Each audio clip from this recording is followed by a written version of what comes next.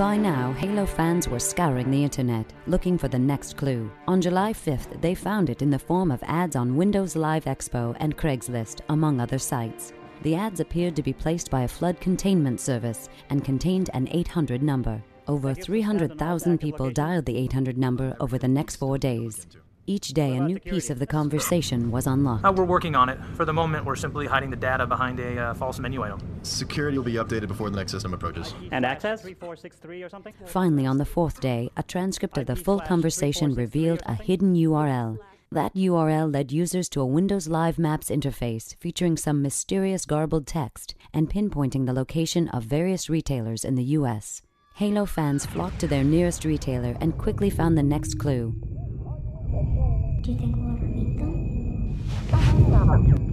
A cryptic quote from a French philosopher hidden on Xbox 360 kiosks. The French philosopher was the key. Using a 400-year-old cipher he developed, users were able to decode the message.